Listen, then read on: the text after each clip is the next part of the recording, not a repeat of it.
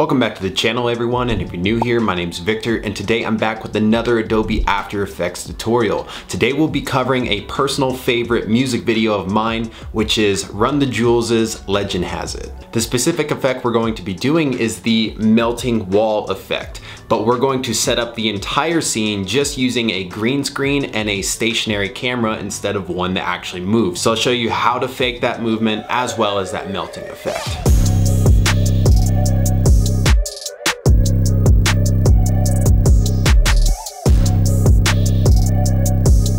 So the first thing you're gonna wanna do is shoot your subject on a green screen. Now, if you wanna replicate the music video, you're gonna want to pretend like someone's actually there, even though it's gonna be a duplicate of your subject. Now, bring that footage into After Effects and key out the green screen. And I'm not showing you how to do that in this tutorial because I've covered that in another tutorial, and I've got a Skillshare class that you can check out in the link below. You can get a free month if you want to see a little more in depth on my green screen process. So now that the green screen is keyed out, we're going to throw in our background. And if you need a suspect wall background, I created my own based on that music video. I put it together using a concrete photo and a ton of solids and text layers. It kind of took a while, but if you want one, I'm giving it away for free. Down below, there's a link. So add that background footage to your composition and make sure you place it on the bottom. And now you're going to scale and reposition it based on the size of the subjects. Make sure you're making it make sense. Now with the subject clips, let's go one by one and reposition and rescale them so it makes sense based on the background.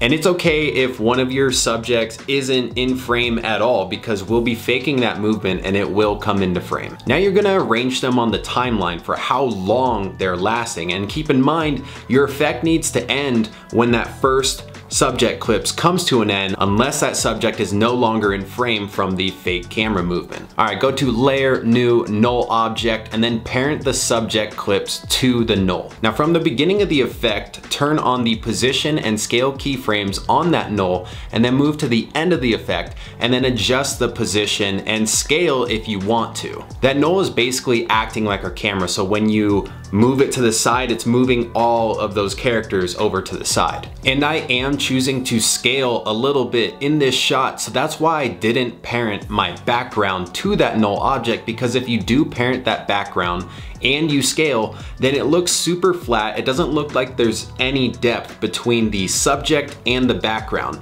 But if you manually add that keyframe in to match what it should look like with a little bit of depth, it will kind of look like there is depth. But I didn't want my shot to be scaling the entire time, so I went to about the middle of the effect and then added a keyframe for the scale to make sure that it wasn't changing from the beginning to the middle, and then adjusted the position keyframes to match what it's done that far. And I did that for both the null and the background. All right, now double click on the background layer to open it up in the layer panel. Since we've done all the scaling to it, we're not gonna be able to do this effect unless we're in the layer panel because it'll just show the entire thing. So now you're gonna search for an effect called Liquify and add it to the background. So now you're just going to use that top left Liquify brush to make a bunch of lines down the height lines that are on the suspect wall, and you can adjust the brush size and pressure to get a varied look throughout. Now from the very beginning of that effect, you're going to turn on the keyframe stopwatch for the distortion percentage and change it to 0, and then move to the end of the effect